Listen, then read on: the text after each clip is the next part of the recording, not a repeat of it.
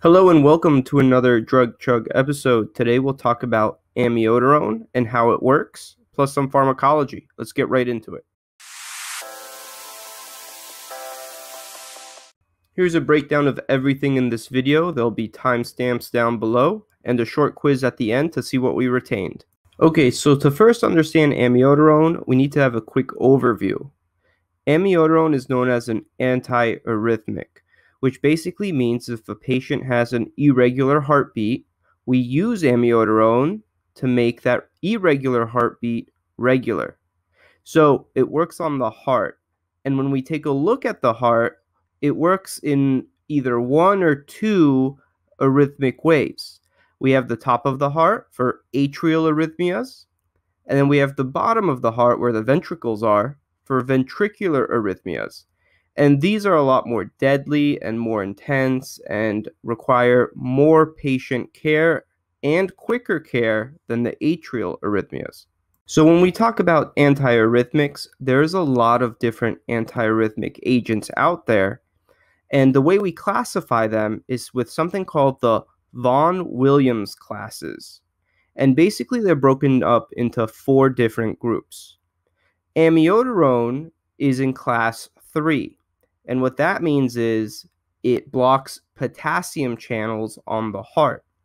Now there's also class 1, which blocks sodium channels, class 2, which blocks the beta receptor, and then class 4, which blocks calcium channels. So even though amiodarone is technically a class 3, it actually blocks every single type of channel. So it blocks the potassium, sodium, beta, and the calcium channels.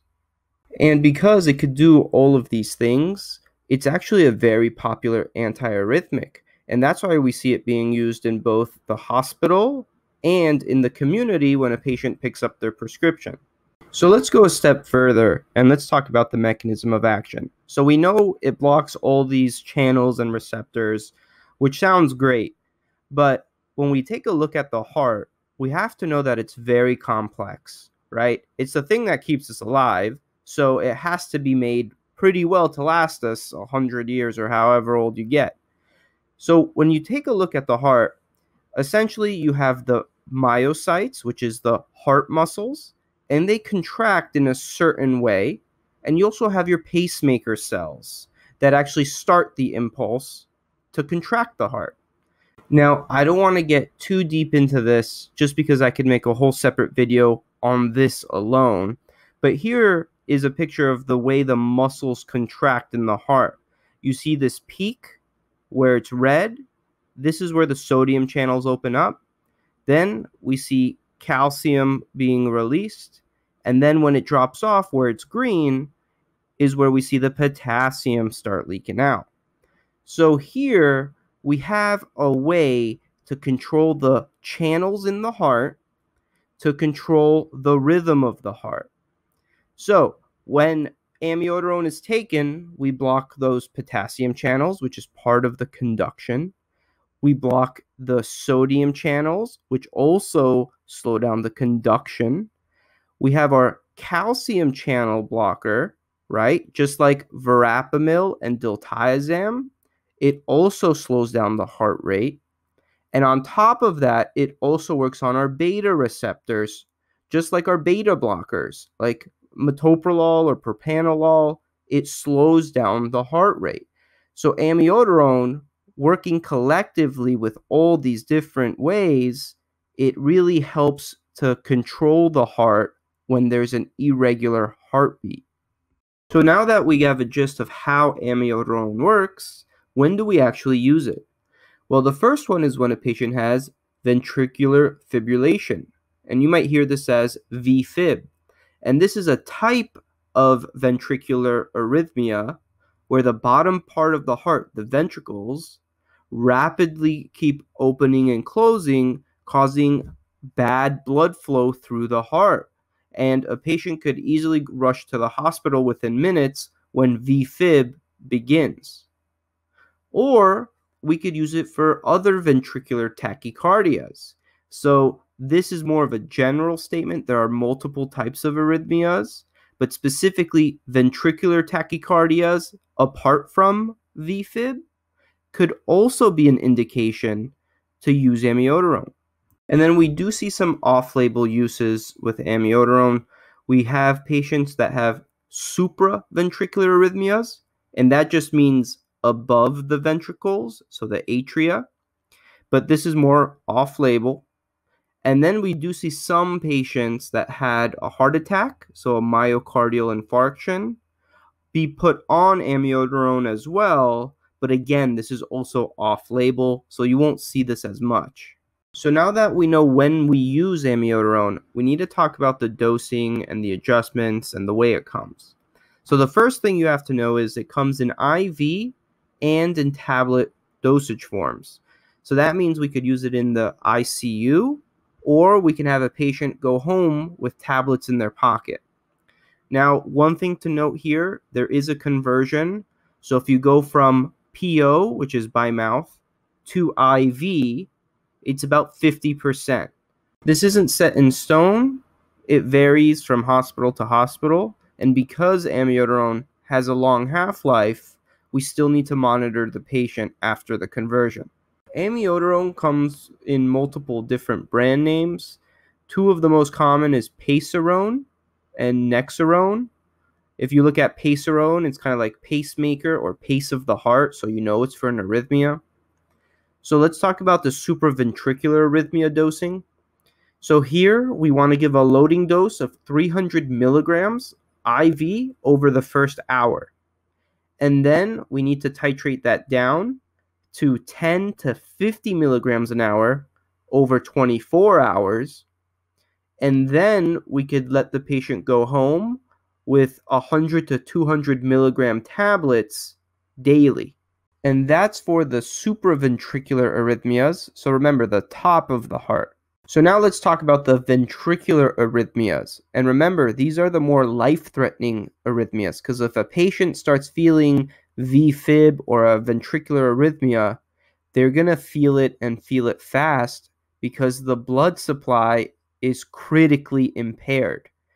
And when we have a patient that has amiodarone, they take an oral loading dose of 800 to 16 milligrams daily until they have a therapeutic response. And this is in divided doses.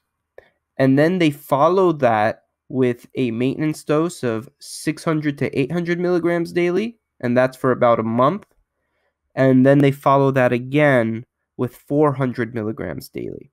So the goal here is to give a big loading dose for both arrhythmias and then slowly titrate it down to a maintenance dose. So now we need to talk about the side effects of amiodarone. And remember, earlier we said it works very well, it does all these things, but it does have a darker side. And with amiodarone, most of these side effects are dose dependent, meaning the more or the longer a patient takes the drug, the more likely these side effects will occur. And the most serious we'll start with is the pulmonary fibrosis side effect, which basically means the lung tissue becomes fibrosed or scarred after prolonged use. So we have to be careful in our COPD and our asthma patients. The other thing is it could be hepatotoxic to the liver.